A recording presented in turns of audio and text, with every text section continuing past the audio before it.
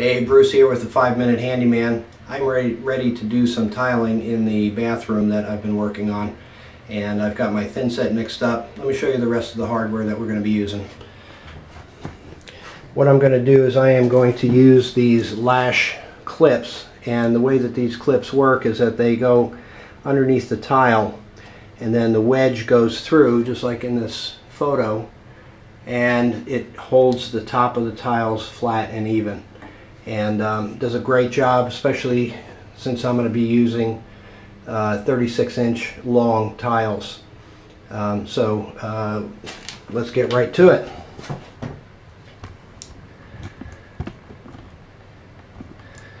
Alright, so my thinset is right here.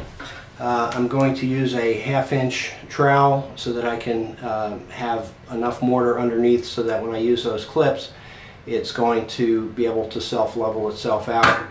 I use a margin trowel in order to scoop out my thinset and to help spread things out on the floor. So let me show you how we're doing this. And I've got tiles that are going to be going here, all the way from here up to the tub. And so what I'll do is I'm just going to get a bunch of thinset, and you can see the consistency. This is nice and thick, but it plops off of the trowel. And so what I'll do is I'll put quite a bit down here. And the first thing I want to do once I get this on the floor is to spread it out to cover the full area of the floor. And so I'll use the smooth edge of my trowel, and I want to go over each of these screw heads, and that helps with the waterproofing quality for underneath the tile. So I'm going to go just up to this one line right now, and then this part of the field is going to have full 36-inch tiles. The door is behind me, the toilet's over on this side, and so what I'm going to do is just get this spread out a little bit, and we'll go back and create our grooves for the tiles to sit in. Okay, so now I've got good wetting to the base, and so what I'll do is add a little bit more thinset here, because I want to make sure that I have nice full ridges for the tiles to sit in. So we'll go back and forth, just get things evened out. Okay, so you see over here in this area,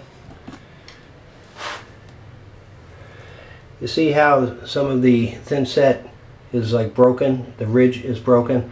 That means that there's not enough there, and I need to get it all to look like this. Okay, so I'm going to just keep working it and spreading it to make sure that we're going to get an even bond on the bottom of my tiles. So the other thing to keep in mind is, as I'm spreading out my thinset, my tile direction, the long direction of the tiles is this way. So I'm going to want to have my thinset going perpendicular to those tiles.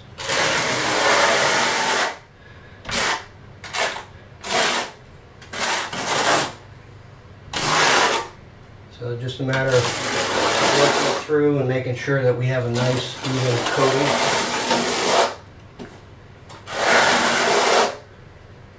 Okay, and then what I'm going to do is I'm going to do a nice set of layers, and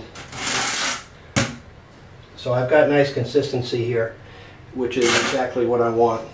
My first tile is going to go over here.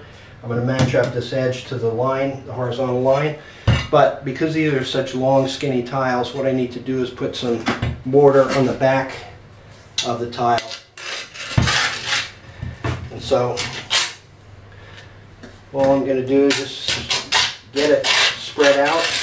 And what this does is this stuff is very sticky, and so those ridges will stick immediately to the bottom of this tile and give me good integrity. If I don't do this, there's a good chance that the tile will not bond all the way across the whole length. And so I'll put this down, work it in. I've got my corner that's lined up here, and I'm going to take my clips and we'll put a clip up near the top, put a clip here, then a clip down toward the bottom. I'm also going to want to put one on the end so that the next tile is going to be able to match up with that. So that's the first one. My next tile is a shorter tile, so I'm going to take it. I've already cut all of these and gotten them in order so that I'm going to pick the right sizes up.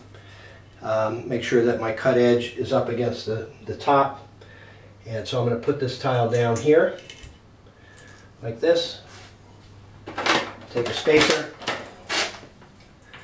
put a spacer here and one here. Push this down, take my wedge and push it tight, and that's going to bring the top of the tiles flat and level. And so then I just continue on working my way across.